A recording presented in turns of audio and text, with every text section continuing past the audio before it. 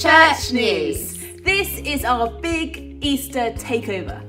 We definitely have a jam-packed schedule for you, kicking off on Wednesday 27th with the Hope Hub Easter lunch at 12:30 after our midday communion.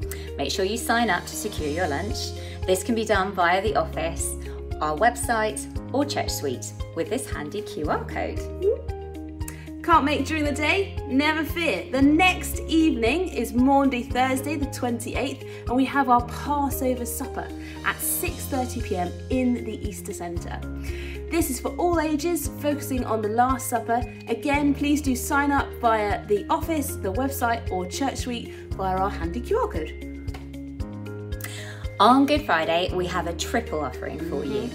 Join us at 10 a.m. outside Everyman Cinema for our Walk of Witness. It's a short pilgrimage with other churches, including songs and readings, ending with hot cross buns in the Easter Centre.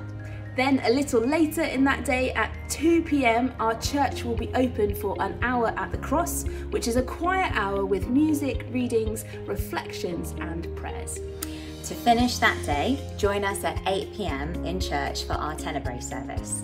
The Passion by Candlelight, reflecting on the prophecies about Jesus' death and their fulfillment.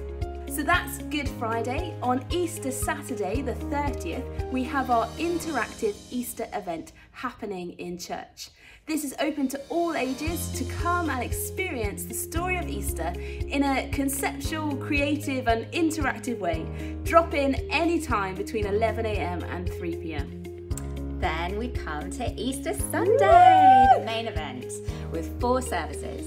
Starting at 6:15 a.m. with our sunrise service. This will be held behind the National Trust Magna Carta tea rooms on Runnymede.